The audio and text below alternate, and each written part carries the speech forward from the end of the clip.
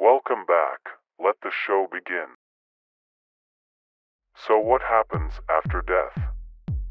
There is no surefire way to know or define that, but if we think rationally within the boundaries of physics and reality, then obviously there would simply be nothing.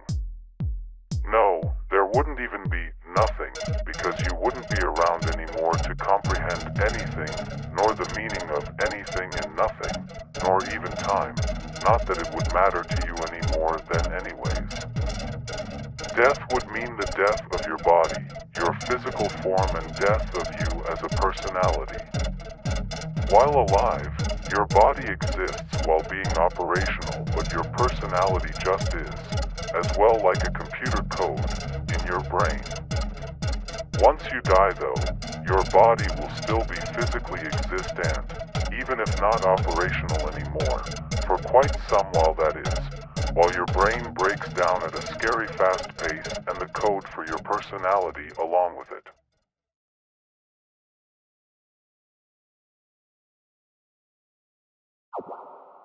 Now, about the book.